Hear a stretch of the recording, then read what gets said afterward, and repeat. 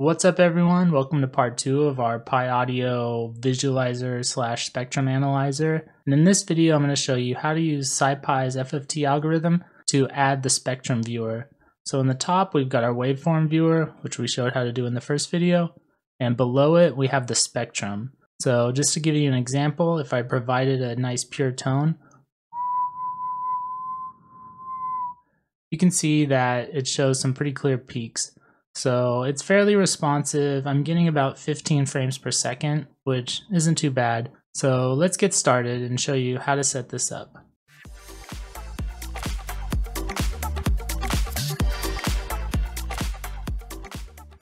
So we're going to be using scipy's FFTpack for the fast Fourier transform. And if you're unfamiliar with the Fourier transform, I have some videos which I'll link in the description, which go into detail and explain some of the basics and do some visualization. And feel free to research online, there's tons of material. In this video, I'm not going to go too in depth with it because there's so much to talk about. I'm just going to focus on the key instructions for using scipy's FFTpack. Now let's jump over to our previous notebook, and I'd like to point out some of the changes I've made.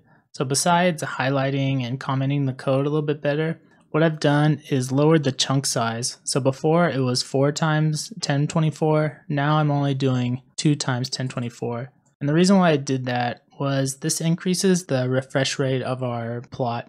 So if I lower it any more, we don't really get any faster updates. So this was a good size to choose. So that was the main change. And now let's get started with our FFT part. So from scipy.fftpack, we're going to import FFT. So what that'll do is give us all the FFT algorithms that we need. All right, so because we're going to be adding another plot to our tool, so the way we do that is we make this a tuple, and we're going to call the other axes AX2, and then this number right here needs to be a 2. All right, so the next thing we need to do is create our X variable for the spectrum. So that's going to be a frequency range, and I'm going to call it XFFT, and we're going to use linspace for this, and it's going to go from 0 to rate, and the number of points we're going to use is chunk. So you might be thinking, hey, if our sample rate is 44.1 kilohertz, shouldn't the range go from half of that? Because based on the Nyquist frequency, we can't resolve frequencies above half the sample rate. And you're right, but we are going to be plotting it up to 22 kilohertz, and you'll see how that works in a second. So the next thing we want to do is create our new line object, and I'm just going to call that line FFT, and don't forget the comma after it, and that's going to be equal to AX2, and we're going to plot the X FFT.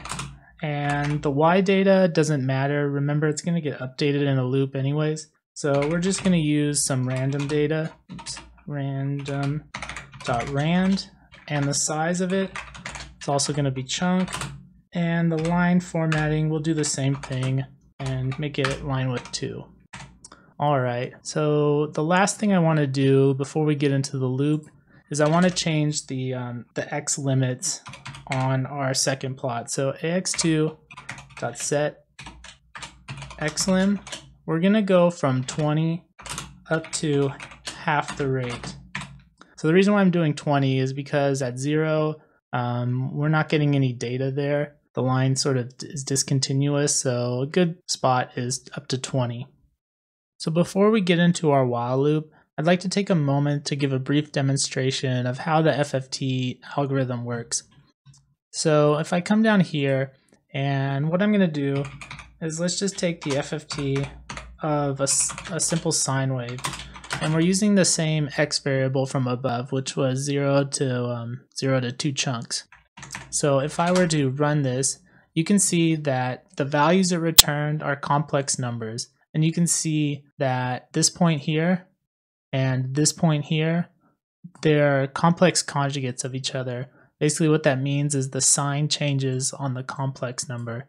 Same with this and this. You can see that the real part is the same or almost the same, but the complex part has a different sign. This one's plus, this one's minus. So if I were to let's go ahead and plot this. We'll do plt.plot. And also what I'm going to do is I'm going to do np.abs, and what this does is it converts those complex numbers into real numbers.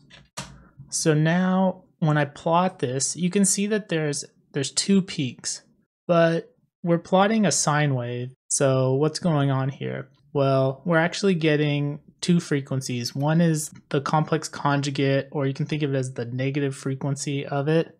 So that's what we're getting when we call FFT. We're getting double the data. And that's not what we want. We just want half of it. So what we're going to do is our FFT, we're only going to take the first half of it.